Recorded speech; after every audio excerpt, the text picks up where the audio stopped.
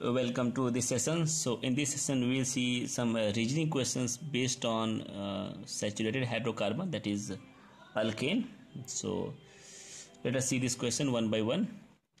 Alkanes are normally inert towards chemical reagents. So why? So let us see this answer.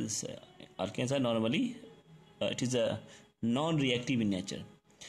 Thing is that they have no reaction site due to the CC or CH bonds, because they have a saturated hydrocarbon single bond between the carbon and carbon hydrogen, and these are the non-polar bonds where the chemical reagents can attack. So due to which they have no reaction sites due to presence of these bonds. Chlorination of methane does not occur in dark. So in dark condition, chlorination of methane does not happen. So chlorination is a free radical substitution reactions. So to get chlorine as a free radical from Cl2 molecules, so we require high amount of energy, which is not available in the condition of dark condition. That's why chlorination of methane does not occur in dark. Iodination of methane occurs in presence of iodic acid. So let us see the answers. So answer is actually iodination is a reversible process, and to decompose hydrogen iodide, one of the product and which is an oxidizing agent, that is the HiO3 is required. Like this is reaction Hi plus HiO3 required. So iodination of methane occurs in presence of iodic acids. Otherwise this process will be your reversible process. Why the cracked gasoline is considered to be the superior state distilled gasoline? So let us see this one. Actually the cracked gasoline, it possesses the branched chain hydrocarbon. The hydrocarbon chain is branched, which have higher octane numbers. The state distilled gasoline possesses mainly state chain hydrocarbon. That's why the cracked gasoline is considered to be superior to state distilled gasoline. The boiling point of the branched chain alkanes are lower than their normal isomers. So let us see the answers. So answer is that the intermolecular forces are weaker in branched chain isomers due to the low surface area. So in branched chain isomers, surface area is very low, therefore they have the lower boiling point. Alkanes containing even number of carbon atoms have higher than expected boiling point. So alkanes which have the even number of carbon, they have the higher boiling point, expected boiling point. So actually reason is that in even number of carbon atoms in alkanes, they are packed in a manner to permit the greater intermolecular force of attraction. Therefore their boiling point is slightly higher melting point. So packed means the packing is more proper. So like if you see draw like this is the you can see the this is the 4 carbon atoms, so it can be packed like this one, it can be packed like this one.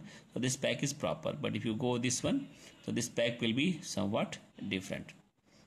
So this packing, it depends on packing. So this kind of packing will be somewhat similar to symmetrical.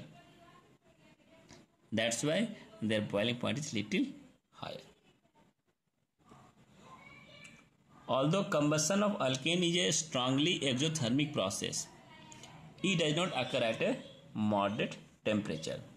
So let us see. Actually the reaction is actually very slow at room temperature because of a very because of the activation energy of the alkene is very high. That's why it does not occur at moderate temperature, and it occurs at a high temperature. It gives a, so that's why it does not occur at a moderate temperature, due to this only activation, high activation energy. Tetraethyl lead initiates the chlorination of a methane in the dark at 423 Kelvin. So in this temperature the chlorination will take place. So why it happens? Because this tetraethyl lead, it undergoes the thermohomolysis of carbon lead bond. So in this there will be the homolysis of carbon and lead bond at this temperature. So it will form a free radical. The carbon will form a free radical, that is ethyl will convert into the free radical ethyl, which generates this chlorine as a free radical and which brings chlorination of methane in dark condition. So this is the one of the way in which you can get the free chlorine in dark, and for this we require tetraethyl lead. Why does an oil slick form on the surface of the ocean after a spill? So answer is very easy. Actually alkanes are constituent of petroleums, and second things are they are also insoluble, as well as they are having the lower density than water. That's why this oil slicks, it forms on the surface of the ocean after a spill. A tertiary carbon atom can be oxidized with relative ease. So this can be easily oxidized, tertiary carbon. So why it happens? Because in case of this tertiary carbon, alkyl groups are being electron donating groups, so it actually increases the electron density at the tertiary carbon, and it helps in easy oxidation. How we can see here, this is the tertiary carbon, this carbon tertiary carbon, and this carbon attached with a 3-methyl group. So this carbon will give electron to this carbon, so this carbon will get the greater quantity of negative charges, due to which the bond between the carbon and hydrogen is weakened, and this is easily oxidized. So this compound is the C8H18. So you can say this is an octane.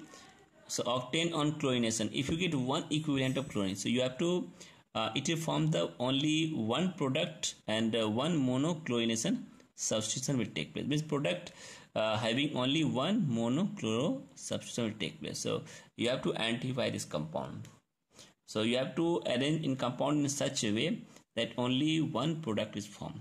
So the structure of this octane will be like this, is only possible. Means there will be the 2 quaternary carbon, and these are the primary carbon, and if you give the one equivalent of chlorine, so what will happen? So only we'll get the one product, that is this product. So this is the answer of this question. So now you try this question. Write the structure of all the alkenes. So I am just mentioning all the alkenes that can be hydrogenated to form 2-methyl pentane. That's all.